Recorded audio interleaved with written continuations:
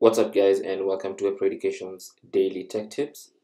In today's tech tip, you're learning how to change a Facebook group name using your mobile device, the Facebook app either on iOS or Android.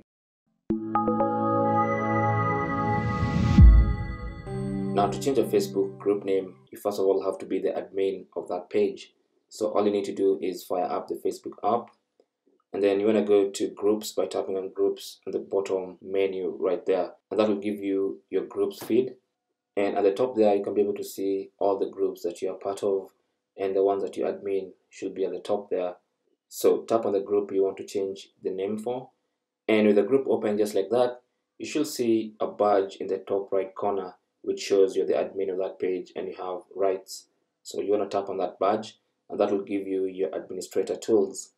Now in the administrator tools, you want to tap on group settings, so tap on that, and that should give you your basic group info that you can adjust. And the first one there is name and description, so you want to tap on that, and then under group name you can tap on that to edit. So I'm going to edit mine to Web Pro Test Group 2.